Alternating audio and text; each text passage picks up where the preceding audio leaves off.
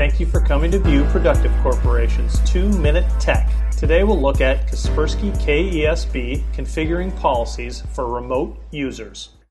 Today we're going to take a quick look at being able to configure multiple policies for machines based on if they're in or off of the network. We're in our computers group here for our laptops group. I'm going to click on policies, and you can see I've already created a couple of different policies. I have an out-of-office policy, and I have what's listed as an active policy. Essentially, that's my in-office policy. To set this up, I can double-click on the policy, or if I'm creating a brand new policy, this will be the first page that I see.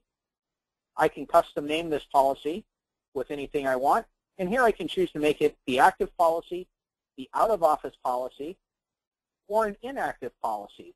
So if I'm going to make a bunch of modifications, I can copy a policy and make my original inactive so I can refer to it later.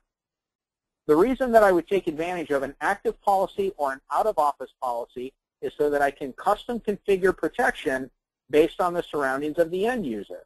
So in the office, they're going to have the benefit of gateway security, including a next-gen firewall or a UTM. Out of the office, they might not have those additional protections. So on the Kaspersky endpoint, I can enable endpoint firewall, or I can ratchet up settings such as heuristics and file scan. This allows me to really increase the security level of a machine as it leaves the environment while increasing performance as they return to the environment.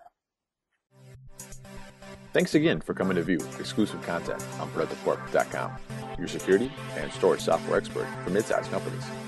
If you have questions about pricing or licensing your specific environment, give us a call or request a quote on ProductiveCorp.com.